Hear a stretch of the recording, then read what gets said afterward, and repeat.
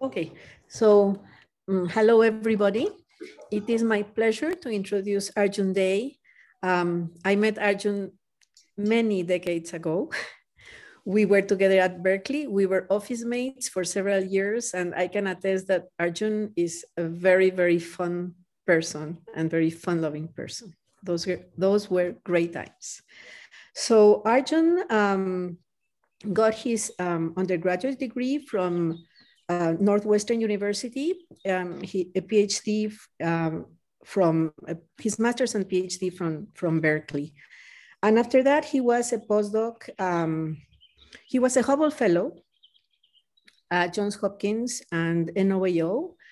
And then he has worked in NOIO for a long time, since I think 1995 or 96. And he has many awards. In the last 3 or 4 years, he got 3 Aura Team Awards or Aura Science Awards. And this year he got a Guggenheim Fellowship. And he will be talking to us today about lots of data acquired with 4-meter telescopes. So thank you. Arjun, you can go ahead. Thank you, Rosa. And for someone like Rosa to say that I like to have fun, I mean, that's like high praise, right? And since you all know Rosa. So unfortunately, I don't have a lot of science results in the sort of traditional sense to share, but I'll try and talk to you a little bit about what we've been doing with what used to be, the big telescopes, the 4-meter telescopes, but are now considered boring and not worth funding anymore. And I'll, whoops. And I'll try and talk about 2 projects in particular that I've been involved in over the last 5 or 6 years. One is the Legacy Surveys Imaging Program, and the other is DESI, which is sort of connected to it. And we did the Legacy Surveys essentially in order to find targets for DESI. I also wanted to mention that I used to work at NOIO. NOIO is now subsumed into this new entity called the National Science Foundation and its National Optical Infrared Astronomy Research Laboratory. And I wrote it down so that I have to read it every time because the name is so long. But we go by NOIRLab now, and it includes not only what used to be the old NOIO, but the Gemini International Observatory, the Vera Rubin Observatory, a division which used to be part of NOIO, but now is its own entity called CSSTC, which is for community science and data services. And maybe a new technology center, who knows, things will evolve. But we're new, and at least we have a new name with new branding, but we're doing all the same old things. Let me see how okay. So before I start, I just wanted to mention that a lot of what I'm going to talk about has been funded and is really due to a huge collaboration, the Dark Energy Spectrospic Instrument collaboration, otherwise known as DESI.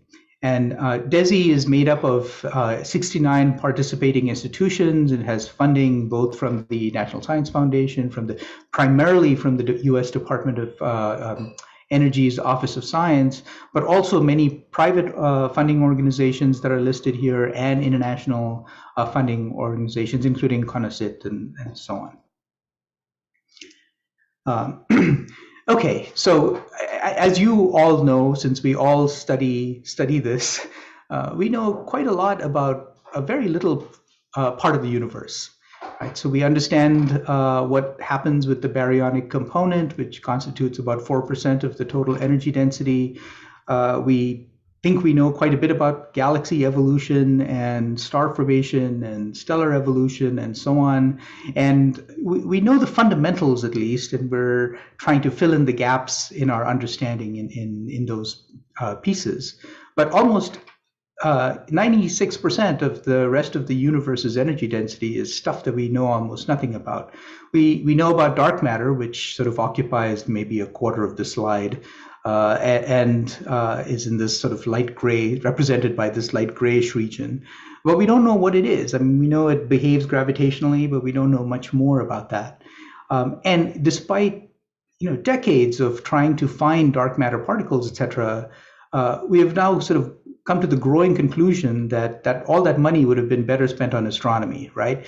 Because the best constraints on dark matter have so far come from astrophysical probes.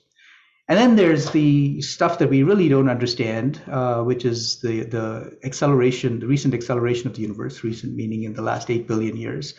And that is stuff we really have very few ideas about what it even is, and have only discovered it in the last 20 odd years. So it's new and a complete mystery to us. We don't even know whether this requires just a modification of our theories of gravity or some entirely new physics.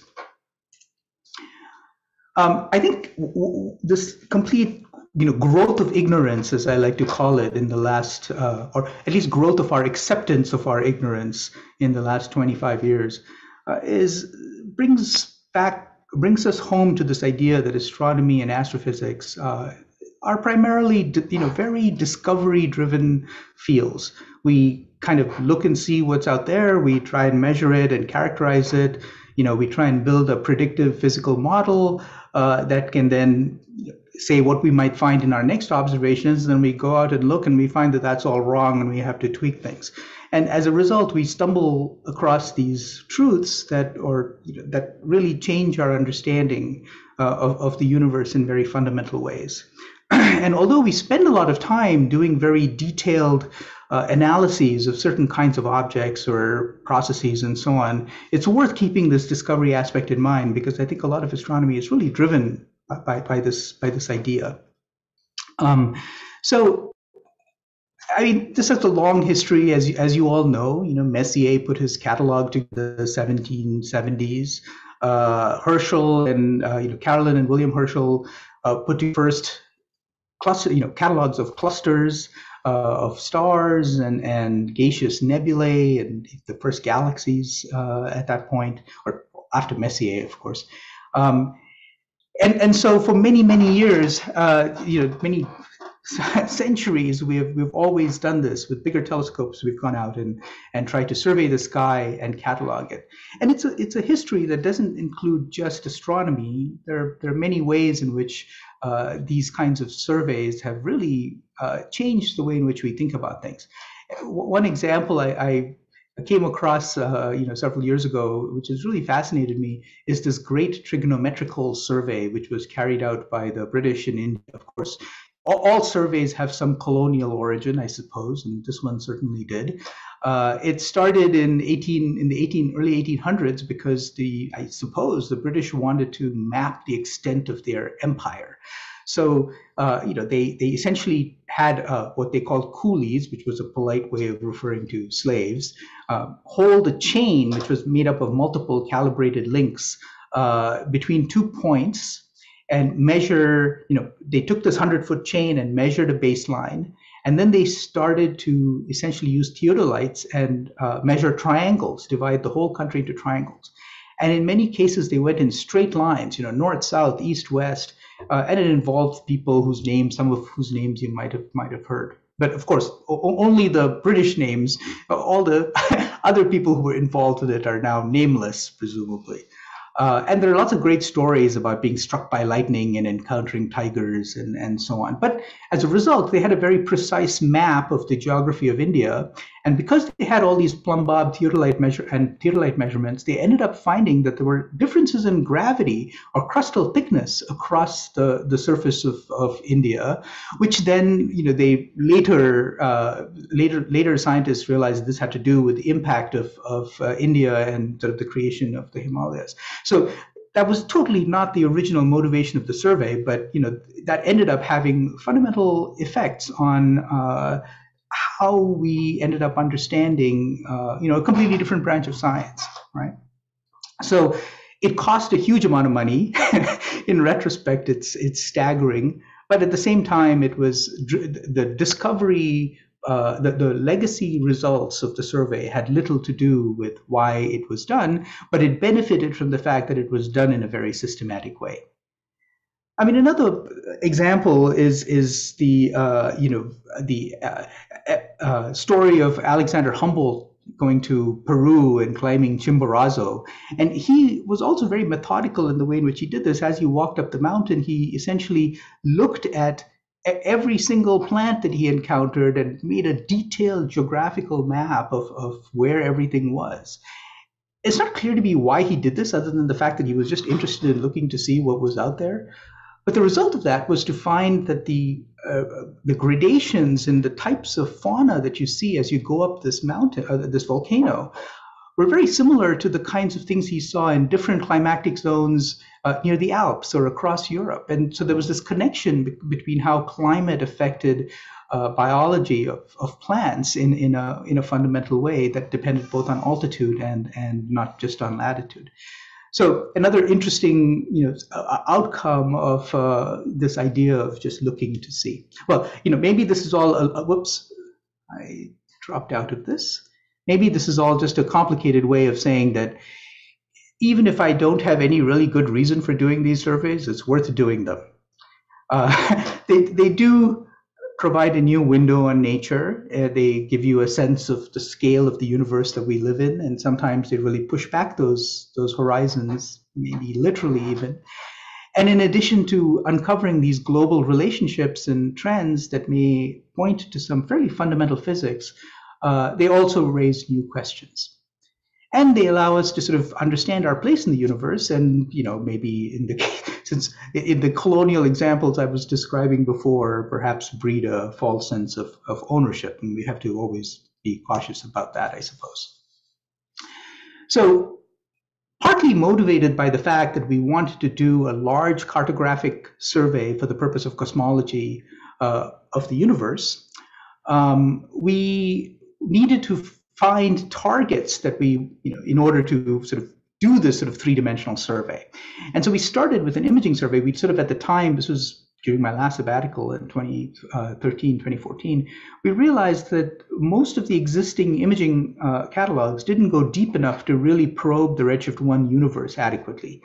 And so in order to do this better, we really needed deeper imaging, and we needed to go to a very wide field. And I don't want to talk about why, but I can discuss that later if we have time.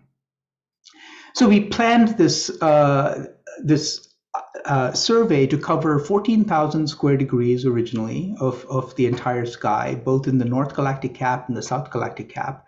And it was the main purpose was for cosmology, and so as a result, we mainly surveyed the extragalactic sky, so the high galactic latitude sky. So unfortunately, it ignored much of the sky that is probably of most interest to many of the people on this call. The idea was to go deep, so much deeper than the Sloan imaging survey. And we planned this in different pieces because of the amount of work and telescope time it involved. It really was 3 different surveys that we cobbled together. So one was called DECALS, the Dark Energy Camera Legacy Survey. One was called the Mosaic Legacy Survey, Z-band Legacy Survey. And there was another one which was done at the Bok telescope, which was called BASS. And these 3, and that was really led by our Chinese collaborators and our U of A collaborators. So those 3 surveys together covered this 14,000 square degrees. And in addition, the Dark Energy Survey, which had built the Dark Energy camera at CTIO, had also already imaged a significant part of the sky, but most of it lay south of what we could reach with Kitt Peak. And so we used their data wherever we could. And since then, everybody is using Dark Energy cameras at Cerro Tololo, and so we essentially took all the public data from the NOAO, now NOIRLab archive that were in these 3 bands and included them in our total survey. So the survey now covers about 20,000 square degrees of sky fairly uniformly to these depths that are listed here of G of about 25, R24, Z23. And they're really great for doing large cosmological surveys because of the uniformity in which we created them. And from the inception, because we're funded primarily by taxpayer dollars, we wanted all of this to be completely public. So from day 0, when we started collecting data, all our imaging data were public. We had multiple data releases where we just released the catalogs publicly. So none of us have had any time really to do any of the science with the survey, but there have been lots of papers coming out using the science from the survey, which is, I guess, a testament to its success. So the basic footprint was this. The slide looks terrible on my screen. I hope it's not much. It's not worse on yours, but this is the galactic plane, of course, and here's the North Galactic Cap part of the survey, the South Galactic Cap part of the survey. This sort of strange-looking darker part here is the region covered by the Dark Energy Survey, which we appropriated into our data. And this was the region covered by decals, everything south of 30 degrees declination. And this is a Z-band map, and there are lots of these kinds of maps all available on the legacysurvey.org website. None of this can happen without a huge number of people. I've listed names here in 2 columns on the left of the people who are very closely involved with the management, data reduction, code writing, etc., planning and work that was done. But those don't represent the people who actually made it possible, right? Because we don't run telescopes and so on without huge numbers of people. I'm sorry, my phone is making all kinds of strange noises. Let me see if I can turn this off. Without a lot of people contributing both to keep the observatories functioning, to feed you when you go to the telescope, to keep everything clean, the families who put up with your nonsense while you're spending all of your time doing this. There's a gigantic amount of support. It took over 1,000 nights of telescope time represented here, starting in about 2014. At least for our part, including the DES, is even more. There were 126 observers involved in just these 2 surveys that I was primarily leading, and then many, along with David Schlegel, and many more for the other surveys that we appropriated, or time allocation committees, etc. I'm sorry I'm spending so much time on this slide, but I think often we do projects and we write papers as astronomers, and there are a few authors on the paper list, but it masks this support structure without which none of this would be possible. And I mean, it's really a growing realization for me over the years as to what it really takes to pull one of these things off. And this doesn't even include the people from whom we borrow land from in order to actually perform these kinds of explorations. So for the legacy surveys, we adopted a different strategy for making catalogs. I mean, we really thought this was an opportunity to break out in a new direction. Normally, we take many images to get to a deep image of the sky, and we add them all together. And from the ground, of course, we're limited because the seeing varies, the weather varies, there are clouds, etc., all kinds of things. Water vapor increases and changes your bandpass. So how do you deal with all of this in a systematic way? And in a way that preserves the quality of the data that you're dealing with. And so we implemented, Dustin Lang implemented what was essentially an idea that he and David Hogg had come up with, which is known as the tractor. And it was to forward model the entire sky. So what that means is you take an image of the sky and you model every single source in some simple algorithmic way, but you fit to all of the individual data frames. So every individual CCD frame is treated separately and not as a single stack, and then you just add up the flux, right? So you basically optimize the measurements of the flux and the shape using everything from your best seeing data to your worst seeing data and under all conditions. So we do this by first creating an initial detection image where we just stack everything in a weighted way. Then we just detect only to understand where the sources are, and then after that we fit to all the individual frames. And we do this with a simple set of sources, a point source, which is just usually stars and quasars, something that has a divocular profile, something that has an exponential profile, something that has any profile in between as represented by a Sursich formula. Something, when you get to very faint objects and you can't determine any shape, we just wanted something that was a round exponential that was easy to model and had few parameters. And then this dupe thing is something that had to do with the fact that we knew where all the Gaia stars were, and if Gaia catalog also has some galaxies, and so if things were confused or a bright galaxy, we had that separate class to deal with them. We use the same model in all bands, so this does not work well for galaxies where the morphology is changing dramatically across the bands. But since we cared about the faint universe, this wasn't a big deal, with our ground-based images. And then we did force photometry on all the WISE data. So the catalogs that we made public come along with the WISE 3.6, 4.5, etc. Band passes, photometry. And here's the result. So on the left, well, I should let you guess which one is the image and which one is the model. But if you look closely, you'll be able to tell the difference. The picture on the left is or on my left, which I guess is your left also, it is the image of the sky. And the picture on the right is the model that was created to match that. And if you go to this website here, you'll be, I don't know if I can do this. Can I do this? I can do this on my screen, but I guess I can, oh well, I won't do this right now. I'll come back to this later if you don't mind. If you go to this website up here on top, this legacysurvey.org website, you can browse these images for this entire 20,000 square degree region, and they're just spectacular. And there are also other catalogs and sky surveys that are included there, and you can play with it. It's really a lot of fun. So that was a viewer that was built to explore the data. I've already discussed this, so I won't talk about this too much. We can come back to this if anybody has questions. So the catalogs that we produced include GRZ, WISE, shape measurements, multi-epoch photometry. So if you're looking for sources that are variable, this is, all the data are available here, and a matched redshift catalog.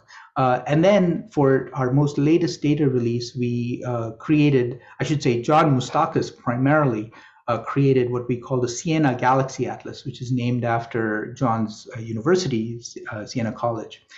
And it basically created special stacks for all the large galaxies, meaning things that were larger than a certain radius.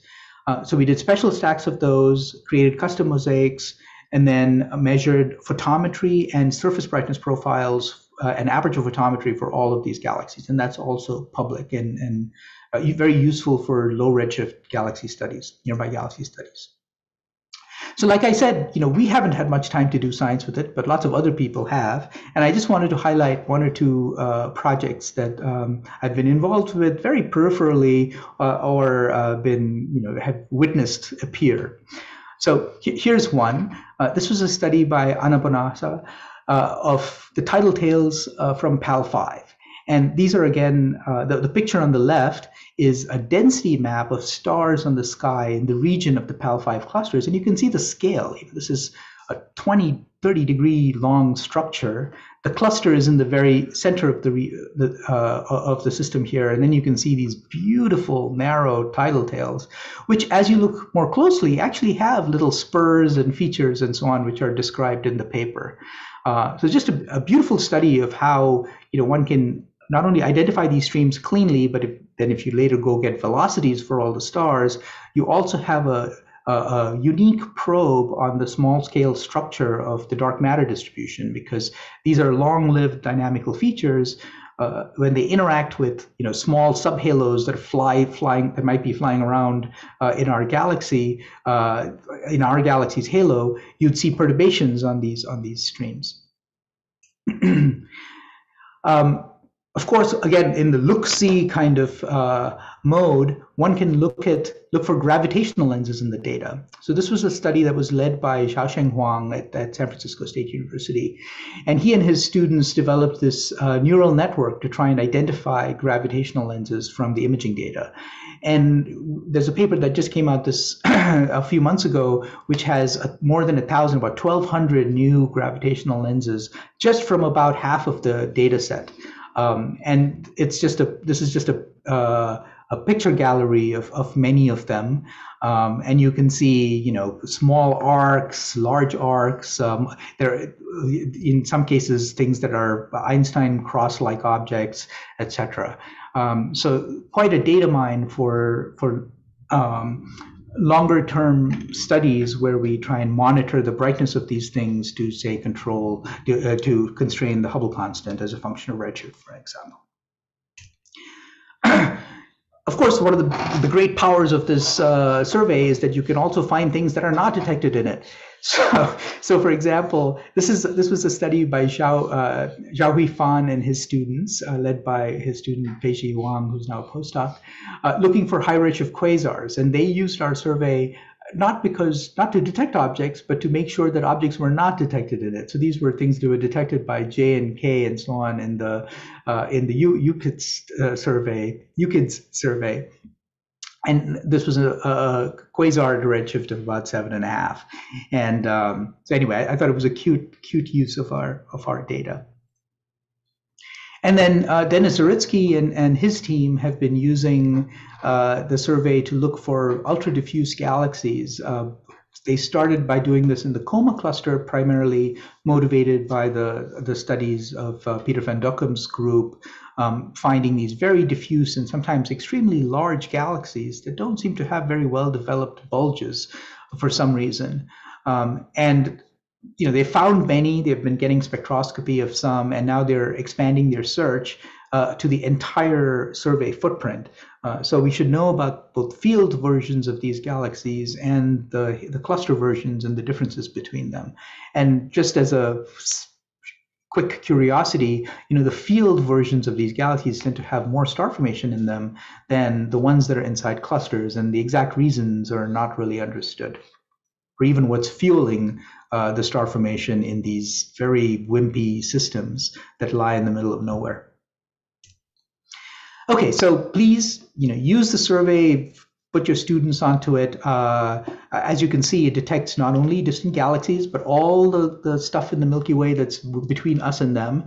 The picture in the background here shows all the filaments of interstellar cirrus, I assume. This is because they're green in this because the green color is from the R band, and I suspect this is just H alpha emission coming from these regions. So it's quite a data mine for all kinds of science.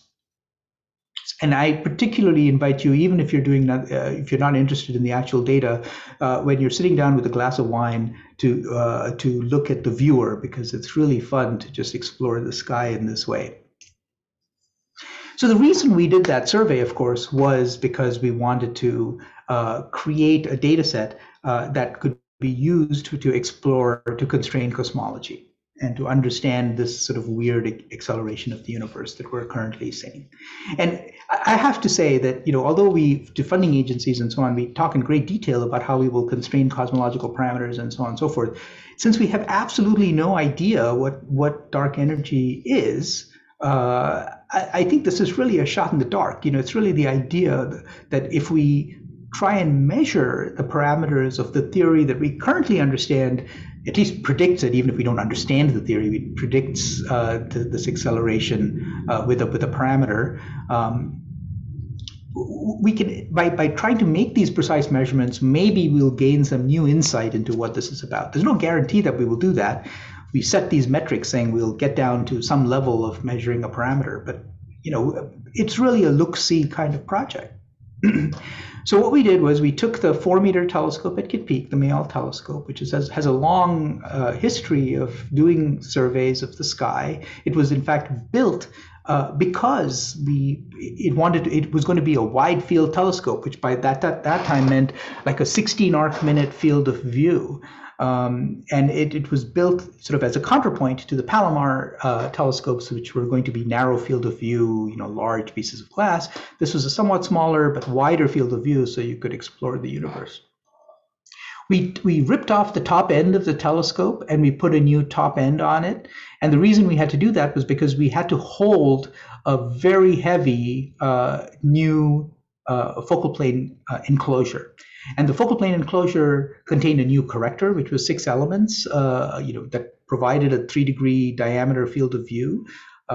It held its focal plane of 5,000 fibers and all the fiber cables and electronics and all of that to control it. The fiber cables are 60 meters that run all the way around the telescope in various ways to prevent themselves from kinking and come down into the old Coudet room of the telescope, which then contains these 10 three-arm spectrographs that cover the wavelength range from 3,800 angstroms to 9,800 angstroms at a resolution going sort of smoothly from about 2,200 in the blue to about 5,000 in the red.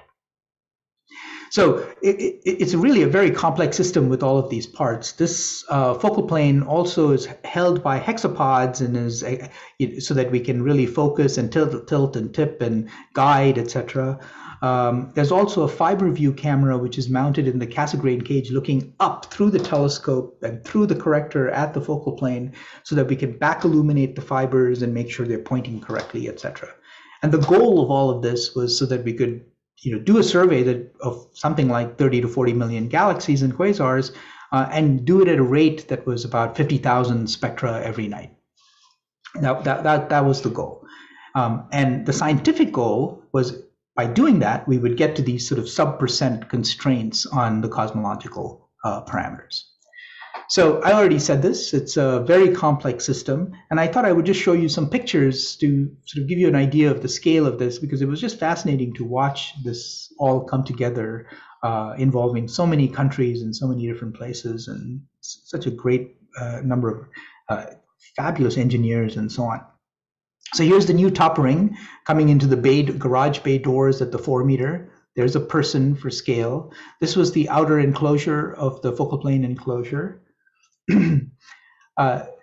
We first had to remove the old top end out of the 4 meter and bring it down and store it.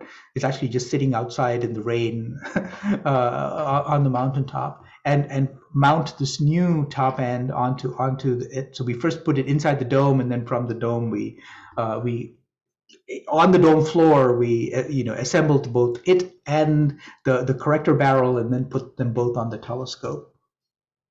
The lenses were made by Viavi, and you can see this. The largest one was a little over a meter in size, but almost 1.2 meters in size. But it's a 6-element corrector, which includes 2 elements that rotate, because it's the ADC, it's the atmospheric dispersion compensator. So it's 2 prisms that actually have power on them and rotate, and that's shown here on the right. Here's the corrector barrel. So the corrector is inside here, and the focal plane is behind it. And then here is these are the hexapod arms that allow it to tip and tilt and so on. And on the right, it's a little hard to see because I have such different scales here. Here's Patrick Donald, but here is a hand holding one of the single fiber positioners. So these are robotic positioners. They have these little Swiss motors that are very tiny that allow you to control it in 2 dimensions. So there's an theta arm and a phi arm. So it's like it's like a cantilevered elbow, I guess. So you can rotate in this way and you can move your elbow around, but it does that with a larger range of motion than my elbow permits. And I think I'm going to try and play this movie. This sort of shows you a little bit about what it is. So each of these fiber positioners, we had sets of 500 of them that were put into one of these pizza wedges that held the fiber positioners. And there are 10 of these wedges to fill the full focal plane. And this is one with them partially filled. Oops, I was trying to move forward, but it's replaying the movie. Oops, how do I... Interesting. Okay, here we go. This is a zoom in, and again, these are only moving in 1 dimension, so you don't see the other motion. So they move both in this circle, but also you see where this little purple thing is. That's the fiber tip, and those also rotate separately so that you can move it to almost any position in the focal plane. So these fiber positioners each cover about 1 arc minute of their patrol radius is about an arc minute, and they can overlap with the patrol radius of a nearby fiber positioner. So we really have access to the full sky. And it's very complicated because you don't want these to bump into each other and so on. And so a lot of the time over the last several months has gone into making sure that we have software that prevents these collisions, that makes the positioners work safely, etc. Plus, we're dumping a huge amount of heat every time we move these positioners right into the focal plane. We have to be able to extract that safely, not move them so much that we either damage them or create too much heat. So it's a very fine balance between all of this. So here's the full focal plane on your right. The fibers run from there down a complicated path in the telescope and come into this room, which is thermally controlled to sub-degree temperature variations. Actually, it's about 1/10 of a degree temperature variations. And you can see that the spectrographs mounted in these 2 racks. So there are 5 on top and 5 at the bottom. And actually, right now, there were only 4 on top and 4 on the bottom, and there's a new one coming into each of these. The spectrographs have 3 arms, so they cover this wavelength range from 3800 to 9800, 3600 to 9800, almost with a almost flat response. It falls off a little bit below 4000 angstroms. And so they have 3 arms here, one that goes from 3600 to about 5800, that next one goes to about 7400, and then out to 9800, and 3 sets of CCDs, 3 sets of cryostats. So there's a lot of things that can fail. But it doesn't, and it all sort of works. It's kind of amazing to me still that it all sort of works. The science goals, the science mission was to measure the cosmic distance scale parameters to sub-percent levels. So the aggregate precision over the full redshift range that DESI will cover are all at the few tenths of a percent and about 1% in the higher range. So in these 2 ranges, we're just the 0 to about 1.7 or so. We basically just use galaxies and quasars to measure the BAO feature and determine the cosmic scale parameters. So the Hubble constant as a function of redshift and the angular diameter distance as a function of redshift. At the highest redshift bin, we use quasar absorption lines. So we really only have a transfer, a line of sight measure of the BAO scale. But we do this in a densely packed region, so we can sort of try and reconstruct the horizontal regions through this sparse sampling. In addition, so those are our main science goals, really, to just use the BAO and measure the distance scale. But the sort of additional goals were to measure the growth of structure, because that's also gives you a constraint both on inflation and on gravity. So we measure this F sigma 8 parameter to a few percent across the range over which we're covering galaxies. And that feeds into a measure of the running index of the running spectral index of the power spectrum, and we are hoping to measure that to about 0.4% accuracy.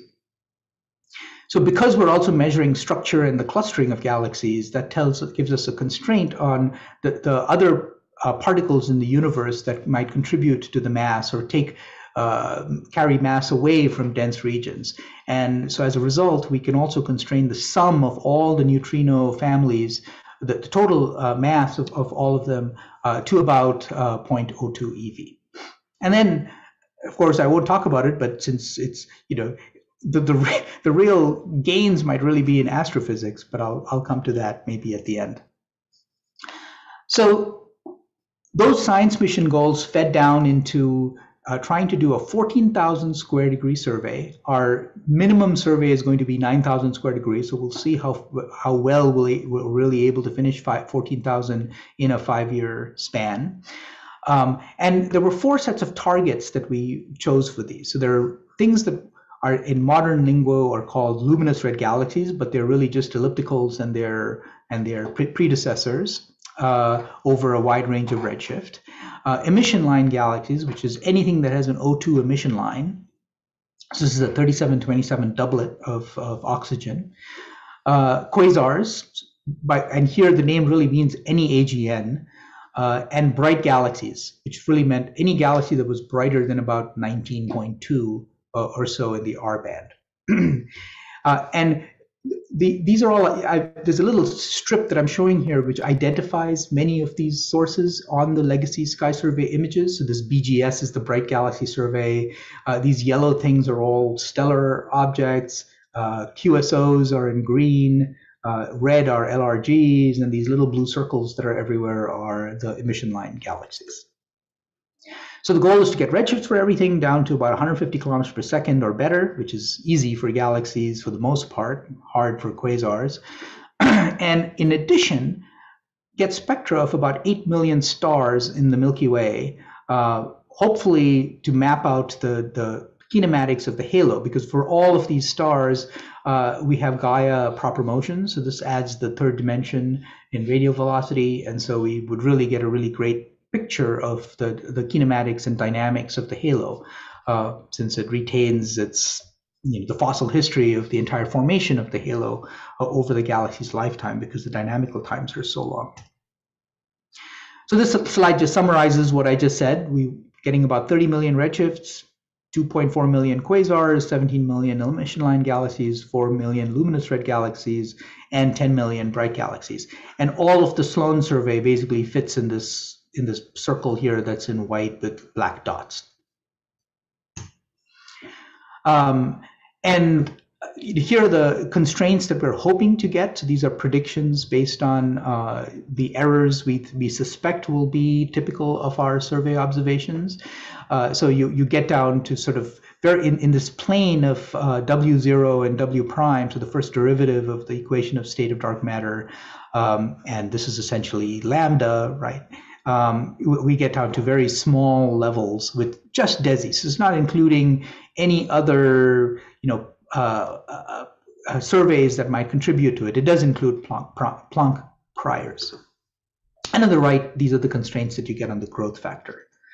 I like to think of this really as an experiment that's measuring the expansion history of the universe to sub% accuracy. And so although I gave you those very small percentage uncertainties in the beginning, this is really the breakdown as a function of redshift. And it's really remarkable that we'll be able to do this across such a huge span of cosmic time.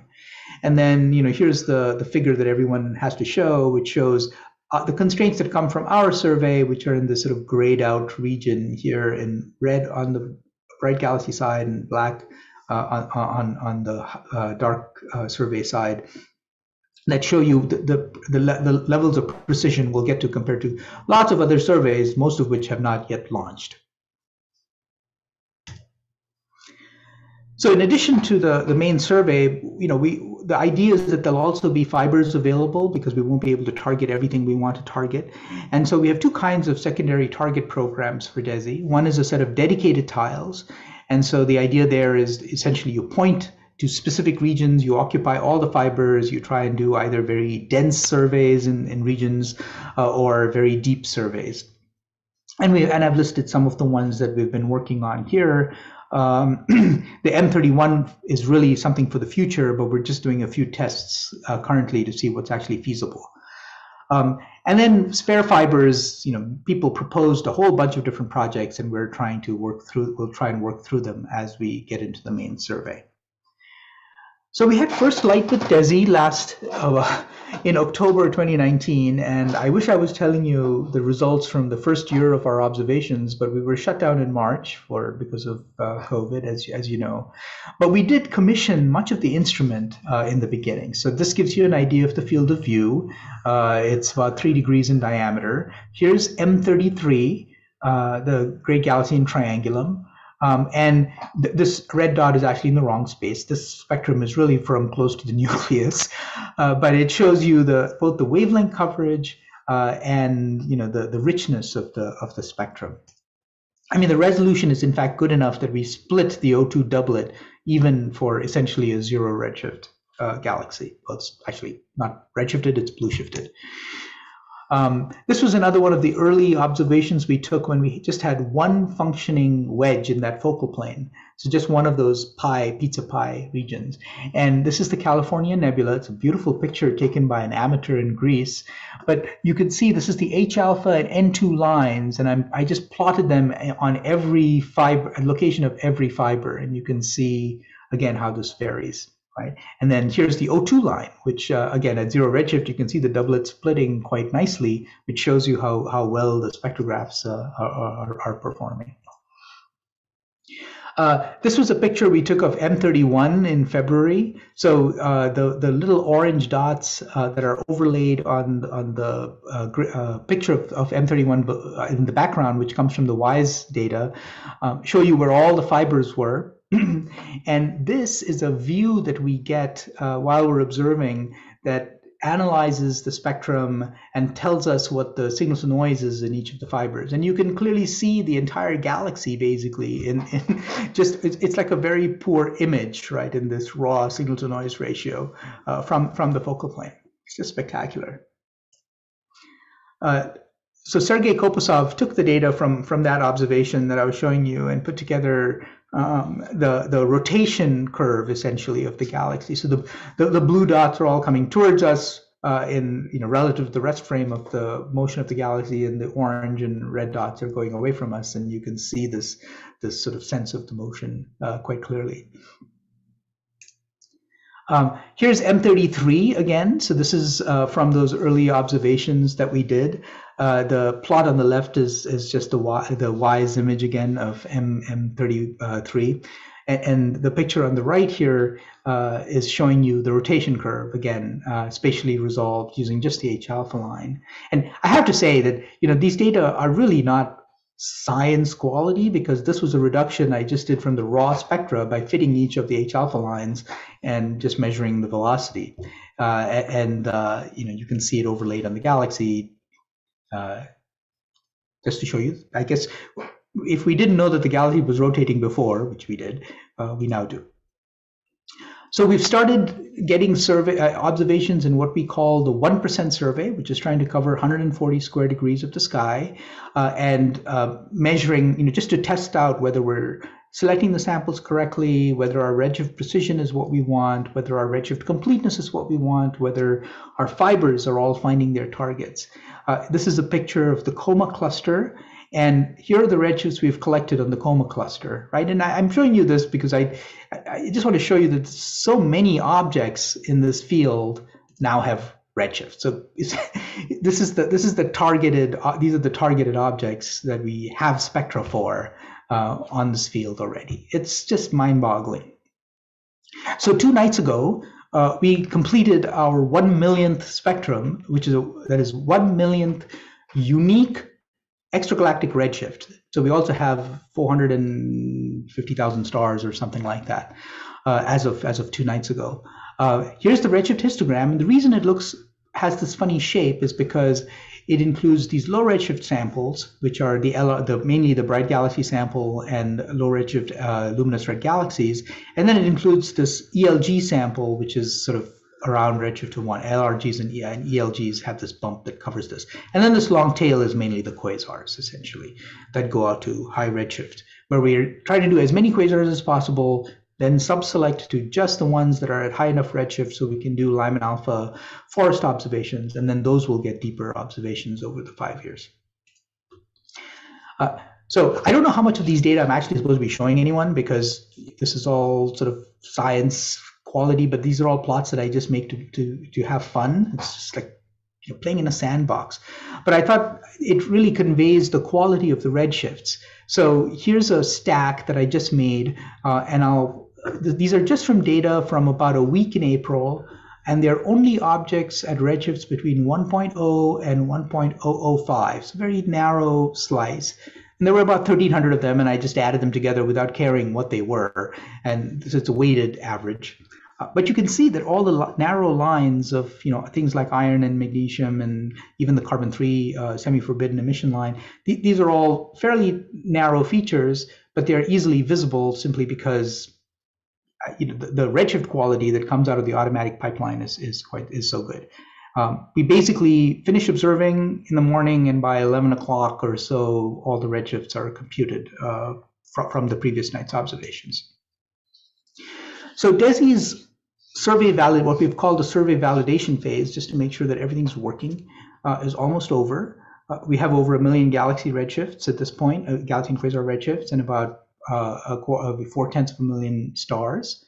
The main survey is probably going to start, not on Monday, but the following Monday. So we think we're almost ready to proceed to that. And at that point, we run for 5 years doing nothing but this survey. We are still planning some upgrades to the system. It's working very well. Our inter-exposure time is about 130 seconds to position these 5,000 fibers and start the next observation through the telescope, etc. But we want to bring that number down. So we really want to be less than 2 minutes if we can. We've identified various problems with the electronics of how the petals are controlled and how the fibers are controlled. We want to see if we can remedy that. So hopefully we're trying to plan that effort for the summer shutdown. But I mean, just the fact that we have almost 1 million redshifts, more than 1 million redshifts in hand before we've even started the survey, just tells you the potential of this instrument to sort of revolutionize so many different studies in astronomy. I mean, the data will become public. I don't know what the timescale will be, but we're hoping that every year we'll have a release to the collaboration, and then sort of 6 months after that or so, there'll be a release. There'll be a public release of the data. There's some sensitivity associated with the cosmology studies, but as far as the astrophysics studies are concerned, I think people just want to make these things available so that everyone can use the data.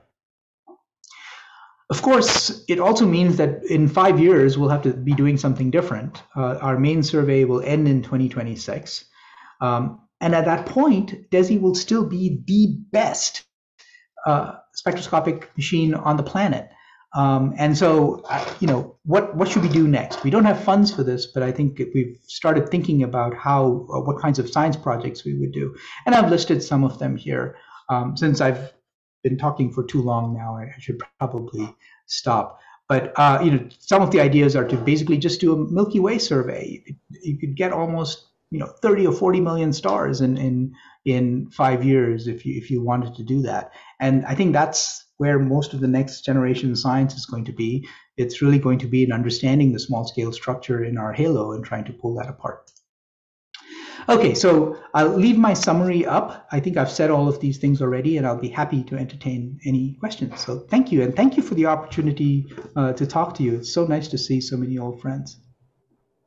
Thank you very much, Arjun. That's an excellent talk. Looking forward to the data. Do we have any questions? Let me see. Oh, I see a couple of hands up. Let me check. Right, we have Heinz first. Oh, hello, my name is Heinz Andenaar from Guanajuato University, and I'm curious to know whether it's still possible to make proposals for the free fibers, if there still are over the 5 years, and what would be the procedure to submit those proposals? Your question is raising post-traumatic stress syndrome for me. and the reason I say that is because when we originally devised DESI, at least from the NOIRLab side, we wanted it to be like the Dark Energy survey. So we wanted the instrument to be primarily running this survey, but to have time for PI-driven projects that were separate from this, either through spare fibers or through other modes. But that is completely restricted at the moment to within the collaboration, because the National Science Foundation at the time was down a path of wanting to show that it was giving up sites if it was going to invest in new ones. And so there is no public access, unfortunately, to this instrument, which is very depressing to me personally. However, there are ways of entering the collaboration, and the easiest one is with hard cash, which is of course impossible for everybody. But there are external collaboration routes into the project. So if you know someone who's at an institution that has access to DESI, that is probably the best route. In terms of the specific issue of the extra fibers, the way we are operating this is that we had a call for proposals within the collaboration for what to do with extra fibers. Those projects that were selected will run for the first year. There'll be a second call for the next year, sometime, I'm guessing, towards the end of this calendar year or early in the spring of next year. And then we'll select the projects that will run for the next year and so on. So the idea is to have yearly calls for using extra fibers or dedicated projects. But at the moment, they're all confined to within the survey collaboration. Including for the second year, right? Yes, that's right now. That's still the plan, that it'll only be internal. However, there are people at UNAM who are actual members of the DESI collaboration. So, I would say the best path is to try and go through them and show them that there's more interesting science to be done than just cosmology. Okay, thank you. Thanks, Heinz. Itzia? Hi, Arjun. Hi, here. Nice to see you. Nice to see you again, and to see you well. I was curious about that synthetic image that you show us with Tractor, and I just wanted to know whether, in your opinion, there is any advantage of just running through this process. Is there any new results that one can get from going to the frame-by-frame fitting, or you will advise everybody to just go to the traditional solution of just yeah, I'm sold. I was a skeptic, and at least for the science that I do, it's very hard for me to think to do anything better than this. So for faint galaxies where the light is well modeled, in fact, let me see if I can, sorry, I want to stop sharing here for a minute, get out of my full screen mode. Let me see if I can just very quickly bring up something. I don't know if I can.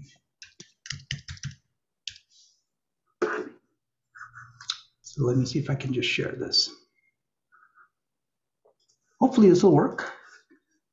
So this is the legacysurvey.org website, right? So here is some random spot in the sky. Every time you reload the page, it goes to some other beautiful galaxy. So, but it shows you the IRyA index, and you can upload catalogs and look for things. And this should show you very clearly the pluses and minuses of this. So on the right bar here, these are the images. Here are the models. And you can see immediately the good things and the bad things, right? The good things are everything that's faint and small and well-defined is perfectly well modeled. Things like this are totally messed up. Bright stars are messed up, but that's okay. We fix them with Gaia, and we fit a point spread function and so on. So we tend to fit them slightly differently within a certain radius. And if you look at the residual map, you'll see this issue, right? So the big galaxy is a mess. Everything else is fabulous, right? It's gone away completely. And so if I increase the brightness or the contrast, you really can't see. You can see the cores of stars, but beyond that, you've done incredibly well in terms of the model. The good thing about it is because you're using all the individual frames and you're not smoothing anything to match all the PSFs, you're preserving the noise qualities and you're not degrading the data. So the shape constraints are biased towards the best seeing images. The flux constraints come from wherever you have the best signal to noise. So the horrible data are just weighted down, but they contribute where they can for diffuse objects or whatever. So it really does produce the optimal map of the sky, but only for these objects that are well measured. So that's why for these bigger galaxies, we separated them out into the Siena Galaxy Atlas and fit their surface brightness profiles separately because we want to do that. It's computer intensive, but I really think source extractor, should be just thrown away, and we should all move to this. That's my personal opinion. So, of course, it requires having access to a supercomputer and running the code, but the code's all public, and supercomputers are just getting faster. So I think it's just going to be easier and easier to start doing this. Thank you. Thanks, Itzia. Rosa? Thank you, Arjun. It's very, very exciting. So summarizing, what's the resolution? What's the depth? And in the releases, will we have access to the images, to the raw images? Are you talking about the imaging survey or the spectroscopic survey? There's the imaging survey. Imaging survey, you have access already to everything. So you have the raw images, the stack. We created these stacks. So in that picture I was showing you.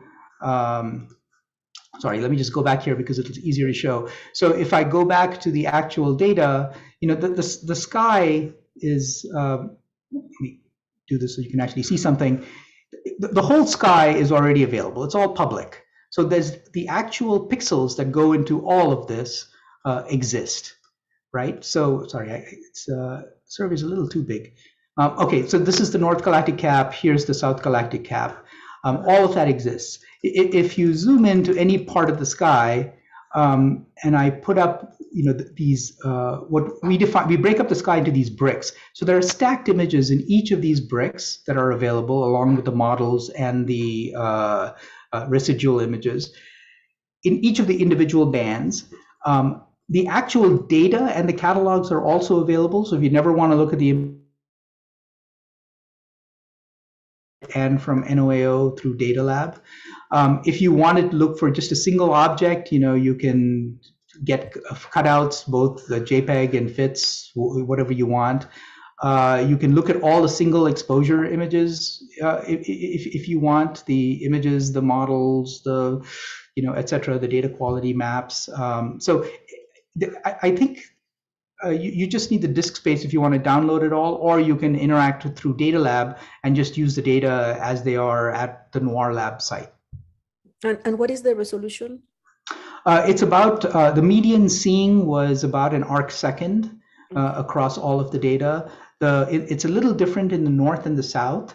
In the north, we had mainly the Z-band, the seeing is very good. It's actually slightly, it's about 1 arc second exactly, the median. But the G and R are worse. They're about, because they were taken with the Bach 90 prime instrument, and Bach has much worse seeing. So that's about 1.3, I would say, in terms of its image quality. Yeah. And the spectra, then, when will it be? The spectra, the resolution of the spectra go from 2000 in the blue end to about 5,000 in the red end. So they, you basically look through the OH forest, and you can split the O2 doublet across the entire redshift range from 0 to 1.6, where you hit the end of our wavelength coverage for O2 anyway. Okay, thank you. Thanks, Rosa. Do we have any other questions? I had a question. I was curious about your data rate and your data volume. So compared to, for example, the Rubin Observatory, which claims that they're going to have 30 terabytes a night at 100 gigabits a second. So do you have an estimate of what your survey is going to? Oh gosh, I'm sure there are, and but I don't have that number off the top of my head. Our data rate is tiny. And the reason is because we're just getting spectra, right? So we only have, even the raw data are only 30 CCDs, and we typically have 30 exposures a night, so that's 900 4K by 4K images. I mean, that's basically all our data, plus calibration frames. So maybe even if you double that, it's almost less than a single LSST survey exposure. Okay, yeah. Thanks. Jacopo, go ahead. Hi, I was just curious, you show a complete spectrum, so with the 3 branches, so that comes, all the spectra will come like that, so they will be quite well calibrated within the 3 wavelength range, because I have experienced that sometimes you get miscalibration and it's almost impossible to get the spectrum together. Yeah, so the stack I was showing you, for instance, was just all of that. I mean, I didn't do any fudging to the data, right? So on each, we typically have about, I want to say there are 40 sky fibers per petal.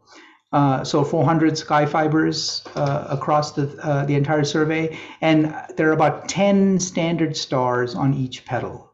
So about 100 standard stars. So, and those are mainly F stars spectra, just like Sloan used. And they just go through the standard pipeline, they're calibrated. And then we check the calibration using white dwarf. So we're actually trying to do almost every white dwarf in the Gaia catalog that's within our footprint. It's actually amazing because like every 10th white dwarf you look at looks like it has, the calcium H and K absorption lines, which are a sign of debris, right, from planetary debris. So it's the spectrophotometric calibration is, I should say, the spectroscopic photometric calibration is very good. You don't see the gaps between the spectra, and each individual arm actually overlaps through the dichroic. So you have some relative, you have a little better signal to noise just in that region, not better signal noise, but the signal noise of each individual arm is falling off at these regions, and you can regain it by co-adding the spectra there. The data as we're storing it and releasing it currently are in these 3 separate arms, but they're calibrated. So you just have to add them together however you want. I made those by just picking a wavelength at which I spliced them together, and that was it. Okay, that seems very great. Thanks. Thanks, Jacob. We have time for one more question, if there is any.